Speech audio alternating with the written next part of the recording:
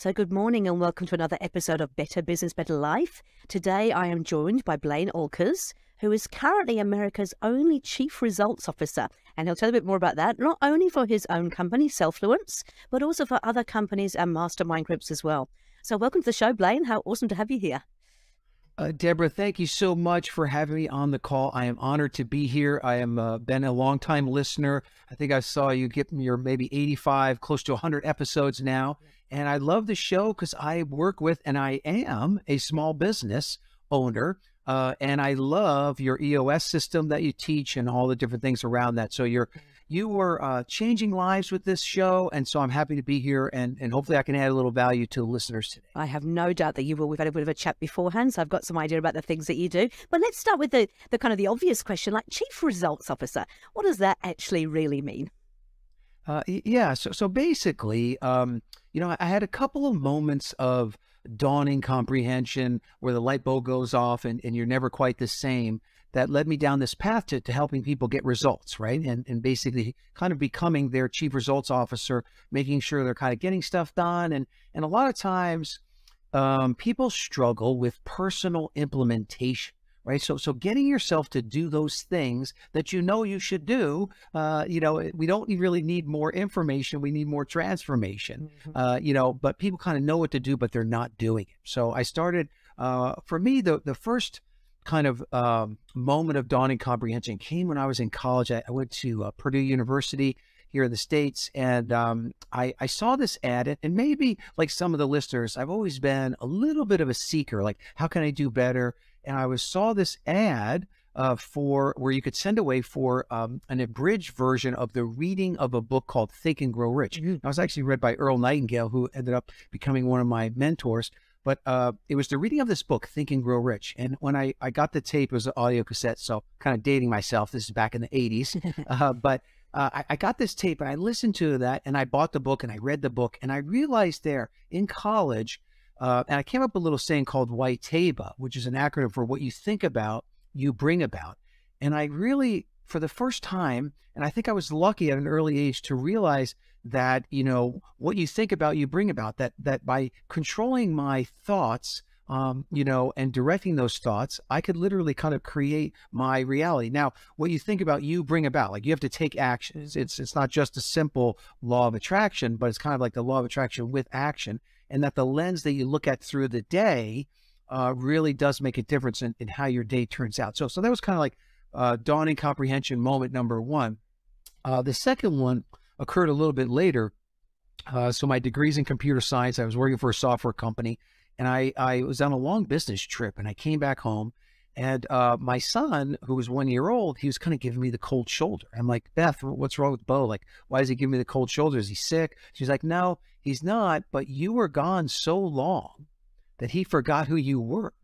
And so that like hit me like emotionally hard. And I remember when I was a kid, I came home to an empty house because both my parents worked. And so that night I made a clarifying decision. I said, no matter what, I'm going to be a work from home dad, no matter what, however long it takes. And it took me a year. I started 2 businesses. But a year later, I was able to break free from my job and I haven't had a job since, and that was 27 years ago. So for the last 27 years, I've worked from home. Before it was like cool to do so. Worked totally from home. Yeah. And I was that stay-at-home dad, work from home dad, and my kids now are all grown and left the nest. But what that gave me, taking business ownership and creating businesses that had no daily operations on my part, gave me the time to really study results and self-development. And so what I found out is that I really like helping people kind of take control of their lives by taking control of themselves. And so I call that personal implementation. And so I just started doing that for different groups of people, for mastermind groups. They started calling me the Chief Results Officer because I was helping them get stuff done on a weekly basis. We try to like win the day, but also I have everybody kind of check in on a weekly basis. And so they're getting those results. And I said, hey, that's a cool title, Chief Results Officer. So went to the U.S. Patent and Trademark Office, got the registered trademark, the R with the circle. And so I am currently America's only Chief Results Officer. And I think, I'm put on the planet to help people, kind of take control of their lives by taking control of themselves. Which I think is why I was attracted to having as a guest on the show, is because obviously I work with EOS and that's all about putting traction into your business. But sometimes the leaders that are doing that struggle with, finding the time, being able to create the habits that are required for that discipline and accountability. So you've got a couple of little things that you talk about, and you've got a TED Talk as well, haven't you? It's just the TED Talk's on the 21 seconds. Habits, no, actually, so the TED Talk is actually about WYTAYBA, that idea of what you think about, you bring about.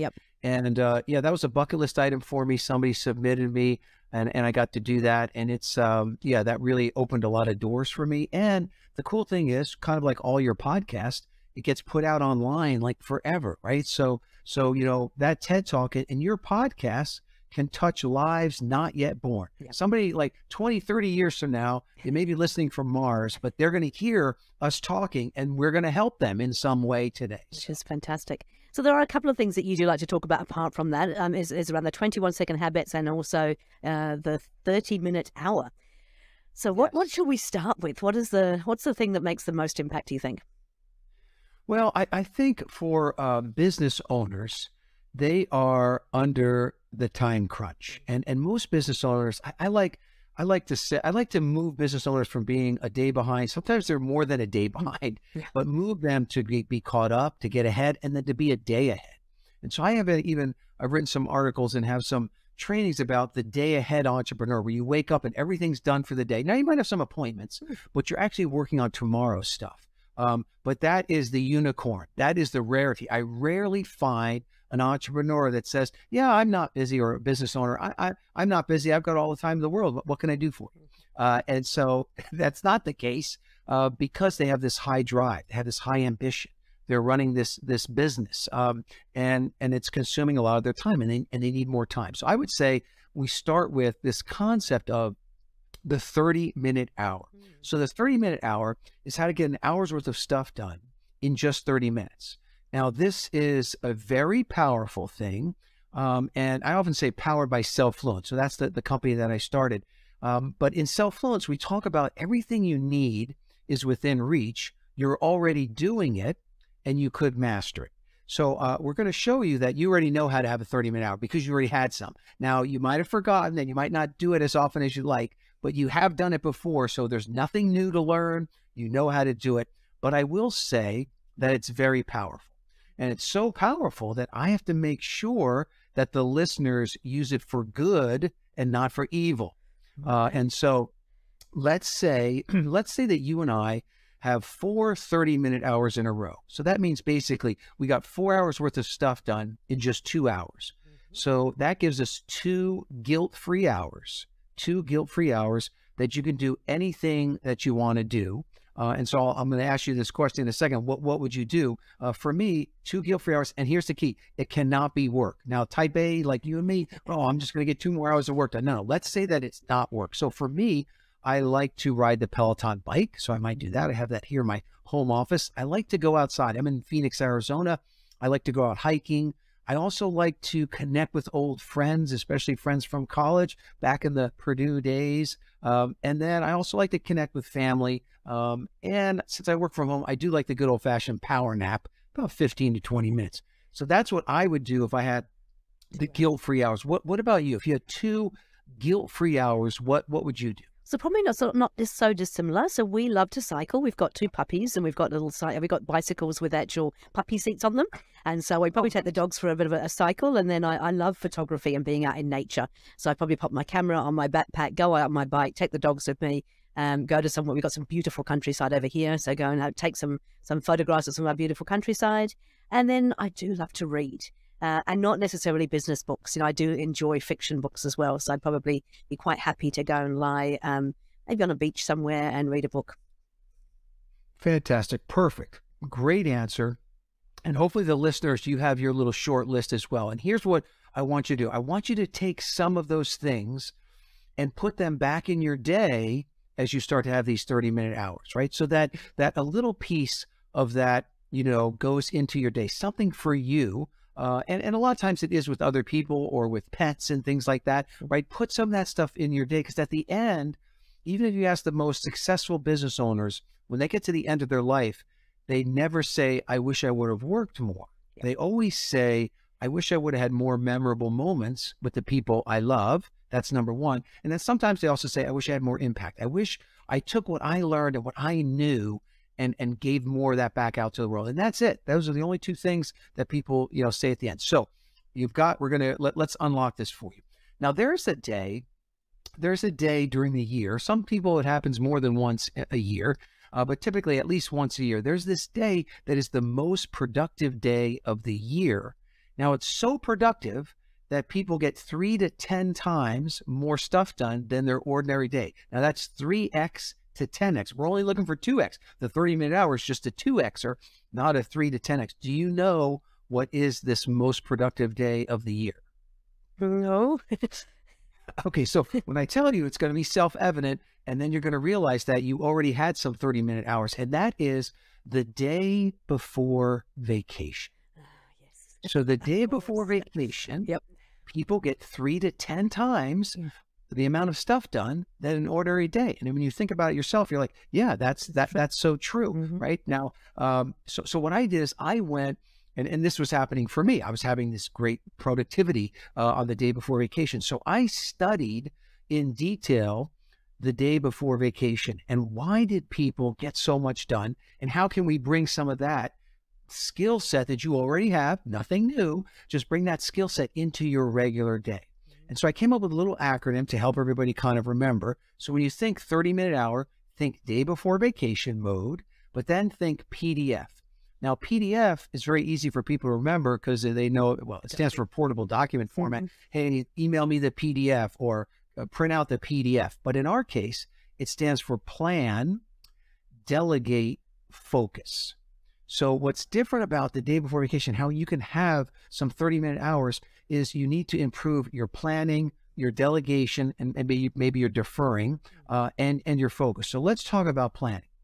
The day before vacation, that day is super planned out. It's planned out sometimes to the minute, at least by the hour. I'm going to do this, I'm going to do that, I'm going to do this. And so if you'll just do what I call NDP, next day planning, you will have you will get more done. You will have 30-minute hours just simply by planning alone. Now, the other thing is that on the day before vacation, people wake up 30 to 60 minutes earlier than a normal day. So that's one way you can have a 30-minute hour, just wake up 30 minutes earlier, right? And maybe you don't do that every day, but some people do it a couple times a week just to get it going. The other two things about planning is, one is on the day before vacation, people have a very clear vision. Like, this is what has to get done. Like, I'm going out of town. This has to get done. So if you get real clear about what it is you want to get done, you're less distractible, right? The day before vacation, think about all the things that don't happen. No chit chat, no long responses on email, no long phone calls, no shiny objects, social media. Yeah. Right. Or social media. You skip the news media that day too. You're really, really focused, right? So you have a clear vision of what has to get done. And then on the day before vacation, from a planning standpoint, people become the 80-20 rule expert, right? The Pareto principle. They become experts at saying, this is the 20% that produces 80% of my results. And they focus in on the 20 and they oust the 80, right? And so that's kind of the big components of planning to give you the 30 hours. Now, the ousting of the 80, that comes into the second part here, which, so P is for plan, D is for delegate. And so what happens on the day before vacation, people ask who before do. So they say, who could do this before I go do this? And they look to delegate and defer things, especially those things that are in the 80% that only produce 20% of your results. For example, my wife will say, I'm going to run some errands. Can I do anything for you? Oh yeah, you can go to the bank, post office, da-da-da-da.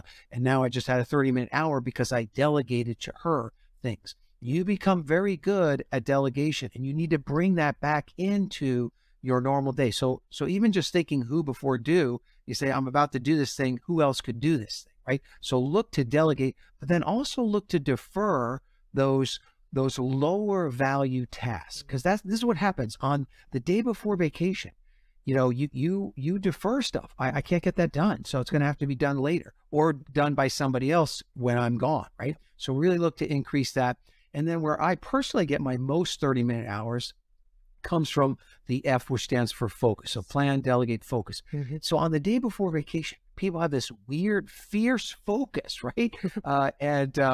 They become very strong-willed. Like you said, no chit chat and no social media, news media. And another thing is, let's see, you're originally on the British side. So Yes. do you like James Bond movies? Oh, yes. Do you know what the very first James Bond movie from 1963 was? Not off the top of my head. No, I'd have to probably Google it. Okay, so you just said the name of it in your response, which oddly happens most of the time when I ask people that, because it was Dr. No.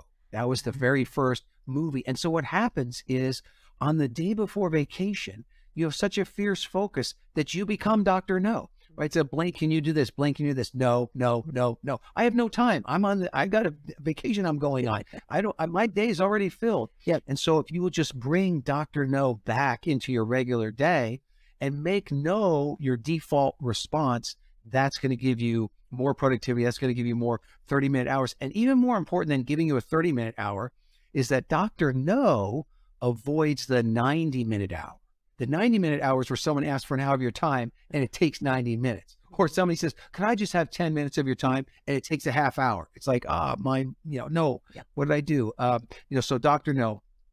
The other thing about focus is that people on the day before vacation, they tend to stay on schedule more. So they have scheduled appointments. They typically don't run over because they can't. And they use timers. So for example, I know that if I've got to do some internet research or I'm going into social media, that's a trap for me. So I tell Siri to set an alarm for 15 minutes or timer for 15 minutes or 30 minutes, whatever I want. And if I need more time, I'll set another timer. But I'm using timers all day long for many of my tasks. And that's what people are doing, on the day before vacation. They say, look, I only got 30 minutes to write this article. I got to do it, get it done. So that's on the timers. And the last part of focus, and this is where I personally get my most 30-minute hours, is people on the day before vacation, they become tasking masters. It's like a thing of beauty. Like when I say you already have the skill, you already have it. Yep. And there's 3 types of tasking: single tasking, multitasking, and batch tasking. And so single tasking, that's where I actually get my most 30-minute hours, is when it's a task that only you can do, you do best, and you totally focus in on that task and you remove all distractions. Now, what I mean by that is, like, the phone is in airplane mode, or maybe it's even turned off, right? I only have, like, let's say, for example, I can get an hour's worth of article writing done in 30 minutes if I will turn the phone off, maybe even turn my Wi-Fi off so there's no way to get to me, but I got my screen and I'm just typing and there's no rings, dings, bings. There's no distractions whatsoever. That's where I get my most work done, is really shut out the world and do that single tasking. Now, in the beginning, when I started that, I did have a little bit of the monkey mind. And so, like, I get some idea while I'm trying to do my single focus. And for that, just have a scrap piece of paper and just quickly write the thing down and then just come back to what you're doing. So in the beginning, I might be interrupted in a 30-minute segment, by 10 ideas, right? But then it was 3 ideas. And now it's pretty much only maybe 1 or 2 ideas. I still capture those ideas, but then I get right back to the single, the single tasking mode. So that's where I personally get my most. Another one that I do like is multitasking, which does get a bad rap. And some people say you can't do it, but you can. But proper multitasking is when you do 2 things at the same time without sacrificing the quality of either one. Right. So I can't work on my email and be on this podcast. Yeah. That's not, I can't have high quality there, but I can talk on my hands-free phone while I'm driving a car. Right. So I'm getting an hour's worth of driving in and an hour's of phone calls in, or 30 minutes of driving and 30 minutes of the phone call. So an hour's worth of stuff done in just 30 minutes. I used to love to exercise, but I love family time. So we taught the family to play tennis. So we could go out and do tennis for 30 minutes, but then also have 30 minutes of family time. So you're looking for that. Where are those times when you're exercising? Great time to listen to a podcast like this one. So there's these things that you can do at the same time of high quality, both of high quality. Without affecting the quality of either of them. Yeah. And then the last part is batch tasking. And that is, you're an expert at that on the day before vacation. If you had 3 errands to run, you're not going to run one, come back, run one, come back. No, you go out, you run, you batch them together, right? So you can batch errands together. You do that. I also like, I watched people on the day before vacation, they batched their interruptions. And I love that. I learned so much from that. And the way they did it is they went to their business or whatever, and they told their staff, from 9 to 11, I'm going to be in single tasking mode with this door closed. Don't come in here unless there's a fire. But at 11, I will emerge and let's have a 20-minute kind of open meeting. And you can ask me all the questions you were going to ask me during those first 2 hours of the day, right? And so they batched together almost in like an office hours methodology. They batched all those interruptions, right? So they had time to kind of get their stuff done. My wife and I, we used to like text each other a lot, and that would be interrupting. But then we realized in the iPhone, we can have a shared note where we can just add stuff. The other person sees it, but only when you open the note, like if we're having lunch together or something like that. So there's ways to do, even to batch. But if you batch your phone calls, do them all back to back, you'll get more done. If you batch your computer work, all those different things that are batchable. And the overriding day before vacation, the overriding kind of feeling of it is that it releases your inner perfectionist, right? So the day before vacation releases your inner perfectionist, and done is better than perfect. You know it's got to get done, and you move forward. So when you think of the 30-minute hour day before vacation PDF, plan, delegate, focus, and you can bring those back. You know how to do it. You already did it back on that day before vacation, but you can master it by bringing some of that stuff back in. Maybe not the stress of getting ready for vacation, but then also at the end of the day, a lot of times people will give themselves a little reward, like some little reward. Maybe it's reading, like those things that we talked about at the beginning of this, discussion of the 30-minute hour, those things you like to do. I'll give myself a Peloton bike ride. You might go out for some photography or read a good, a book, things like that. So that is the 30-minute hour deep dive. And that is fantastic. I was just grinning to myself the entire time, because I think whenever I go on holiday, I'm exactly like that. I'm so focused. I've got my plan for the day. I'm definitely delegating and deferring a whole lot of stuff, and just focused and getting stuff done. So yes, it makes perfect sense. And you're absolutely right. There's nothing new in there. It's just how do we actually apply that to our work day as well, and how do we get the best quality out of our work hours? Yeah, and I have a little reminder thing, note in my office here, day before vacation mode. Yeah. And sometimes I'm in such that mode. I'm like, oh yeah, I'm in day before vacation mode. And like, oh, where are you going? Oh, I'm not going anywhere, but I'm just maximizing my productivity today. Yeah. So it can be fun, but it really, really works. So just give one of those a try. And I also really love the idea of setting timers too, because I think that I'm highly distractible, as in, I'm very, very easily distracted, and I can go down a rabbit hole in a heartbeat. So I might just suddenly hop onto LinkedIn just to quickly check something, and the next thing you know, an hour has gone and I haven't achieved anything. So just being able to set a timer, whether that's a physical timer or it's on your Siri or whatever, just sort of to remind you that actually time is passing. That's a fantastic idea. Yeah, I do that. I just tell Siri, it's a very easy voice command. I'm doing that kind of all day long, and having that schedule too. Like if I know the world is going to come in and mess up your schedule, but if you plan it out, you have a plan, you're less distractible, if you will kind of fill your day out, right? So I kind of have my day broken out by the hour, and I'll fill it in. And sometimes I got thinking time and free time and different things in there, but really kind of fill it out, because then when you cross over from 1 hour to another, you won't get stuck in that one task and let it kind of, take over 4 hours of your time or something like that. Hey, look, I'm conscious we haven't got a huge amount of time, but I'm just wondering, is there any way, because you do talk about how you actually create habits as well. So it's great to say, hey, look, we can do these 30-minute hours, but how do you make that a habit? Yeah. So let's talk real quickly about, let me give you an introduction to this concept of 21-second habits, right? How to create a new habit in 21 seconds, not 21 days. If they told you it takes 21 days, somebody lied to you. We're sorry about that. Neurologically, brain chemistry-wise, the habits begin to form in about 21 days, and it takes 63 days to really have it wired on its own. But we're going to give you a little mind hack to get around that. And so I'll just tell a brief story here. My wife, this is how I kind of discovered this. My wife used to have, it's past tense, nearly daily migraine headaches. And so the doctor said, look, you got to fill out this headache log with like what you eat, what are the triggers, what's the weather, what's the barometric pressure, all these different things. And my wife would fill it out for a couple of days, then she would lose it, then she'd forget to fill it out. She couldn't go more than 3 or 4 days. And one night, we're thinking about how can we fix this, solve this problem. She needs this habit of filling this out every single day. It's like critical to her health. And I was watching her brush her teeth, and I said, you know, Beth, you're a master at brushing your teeth. 2 minutes, just like the dentist says, in the morning and at night. Yep. And when's the last time you didn't brush your teeth? And she couldn't remember. It was years. Mm-hmm. And when I asked this in workshops, you know, all the hands go up. You know, everyone's brushed their teeth in the last 24 hours. And everyone has done it for years. So I want you to realize up front, kind of like we talked about before, you're already doing it. You're already a master at many, many habits, like brushing your teeth. So what we did is my wife just took her headache log, put her toothpaste and toothbrush on top of it.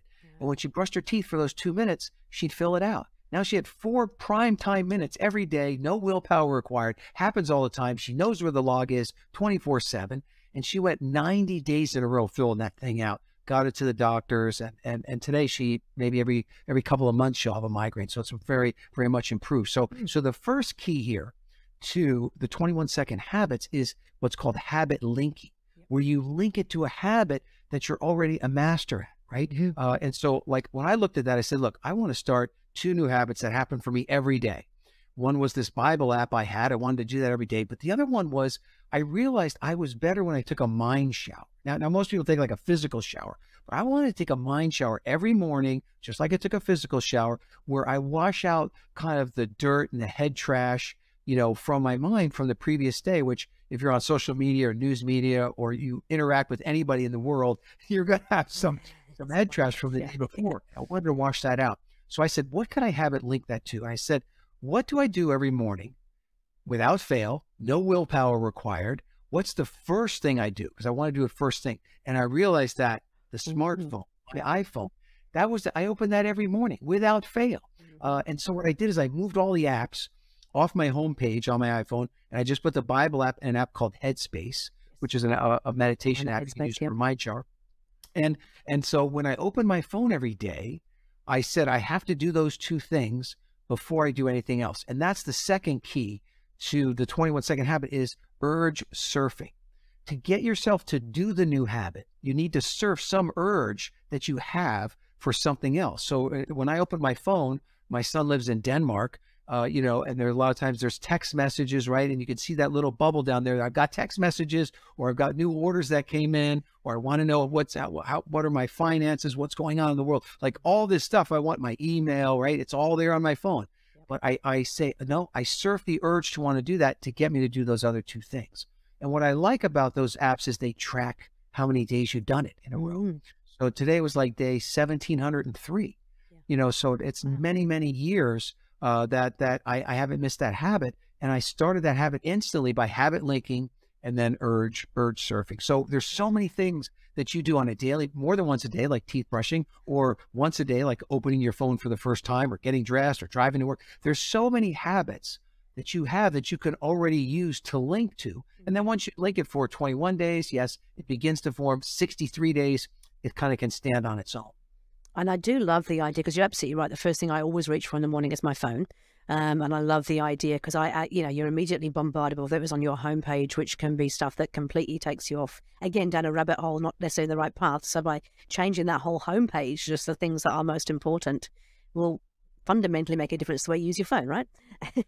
Yeah, and you're going to open that phone every day. So whatever you want to do, if you want to be reminded of the person you want to become, you want to be reminded of a goal, you want to do a little meditation. Now I like a 10-minute mind shower, but if I'm strapped for time, I'll do a 3-minute one. I got 3 minutes, right? You know, so you might have to nano size it. You might have to shrink it down because you want to win early, win often, and it becomes set it really small. But whatever you want to do, make it first thing in the morning. Then you kind of you've already won the day a little bit, which is a good feeling. I think I may have done a little bit of this subconsciously. I've actually got in my shower, I've got my laminated sheet of things that I like to remind myself of every day, which means that every morning I'm in the shower, I'm actually reading what my goals are for the year, what my intentions are, and a little bit of a mantra that I like to remind myself of. So Yes, I think it's yeah. You're already doing it. Yeah. See, you're already doing it. And that linking to the shower is great. So I've got some calf exercises that I link to the shower. I have a little stretching that I do with the towel that happens every time I take that shower. And you don't have to remember to take the shower. It's already there. An already habit. Gosh, that's fantastic. Wow. Okay, well, we already have many, many, many tips from you, and I'm really grateful for you for sharing that. But if you had to kind of come across the top 3 things that somebody can do to help make, you know, their life or their business better, what would be your 3 top tips, Blaine? So I was thinking about this because you actually told me at the beginning that I might have to talk about that. So this was very good. So I'm going to go with the 3 M's. 3 M's. And the 3 M's I have are mentor, mindset, and move. So mentor, I would highly recommend that you surround yourself with mentors. Now, this podcast is a mentor of yours. If you're in a home-based business, you can use that, but seek out people. And maybe, my number 1 mentor in my life was Jim Rohn.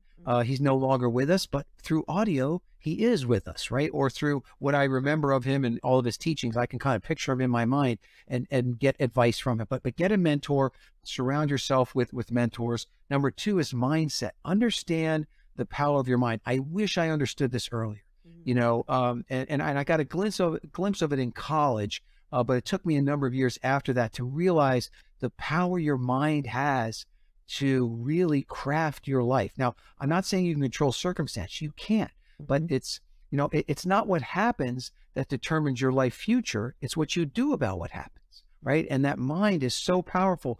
And it's also, your reality is created by the mindset, by the lens of your mindset, right? So like if I said, oh, Deborah, today's going to be one of the worst days of your life. And then you're almost hit by a car and you say, oh my gosh, Blaine was right. I was almost hit by the car. This is my worst. And physically, you're going to be scared. You're going to be nervous. And what other bad things are going to happen? And it's going to be a terrible day. But physiologically, you're going to be trembling and fearful, right? But in that same day, the same circumstance, in the morning, I said to you, Deborah, today's going to be one of the best days of your life. Something's going to happen. Magical. Same thing happens. You're almost hit by the car. And then you say, whoa, Blaine was right. I was spared. I wasn't killed. The universe has a reason for me to be here. And you're excited and you're uplifted. And what is my purpose in life? I'm still here. I wasn't killed. And it's the same aspect, but you're physiologically and how you interpret that is so different. So that lens, mindset, that's so key. You can change your life quickly, by changing that mindset and that lens. And the last one is move, and that just means take action. Yeah. Right. You've got to move to make things happen. You can't steer a parked car. Get moving. Even if you're moving in the wrong direction, I'd rather you be moving so you can see that you are moving in the wrong direction and get going in the right direction. But you got to take action. And knowledge is not transformation. Right. Transformation comes from you taking actions, right or wrong, learning, getting better, and that's what you can do every day. Right? You only have to beat one person, and that's your yesterday self. You beat your yesterday self, you got it. You got it made. Right. And just from your experience alone and learning from that, even if it was a bad day, you can always kind of beat that yesterday self. Gosh, yeah, I love it. Okay, so that's mentor, mindset, and move, the 3 M's. Hey, Blaine, it's been an absolute pleasure. I love doing these podcasts as I meet the most amazing people. I get to learn a little bit every day myself, which is always great. In terms of people finding out more about you and finding out more about how they can work with you, how they can get this information, how do we get hold of you? Yeah, I think the easiest thing is to just grab my TEDx talk. So just go to BlaineTEDx.com. So BlaineTEDx.com. You can opt in to get my talk. You'll get a transcript of it, and then we'll be connected through email. So you can reach out. You'll get some emails about me and the articles that I do and write. I run these things called Super Results Days. They're a lot of fun. So yeah, that would be the simplest. Fantastic. Okay, so that's Blaine, BLINE, TEDx.com. And as you said, BLAINE. Yep, BLINE, TEDx.com. And there they can sign up and they can actually be in contact with you and they can email you directly if they wish to as well. Yeah. Sure. Fantastic. Yeah. Look, hey, thank you so much for your time.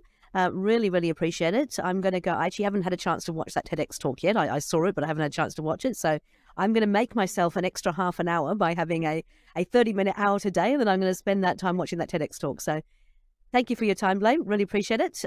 Look forward to keeping in contact and, following with interest what you get up to. Yeah, thank you so much for having me on. Great to be a part of it. And I'll leave the listeners with this. The bad news is that time flies. The good news, you're the pilot. So pilot well, my friends, pilot well. So thank you so much.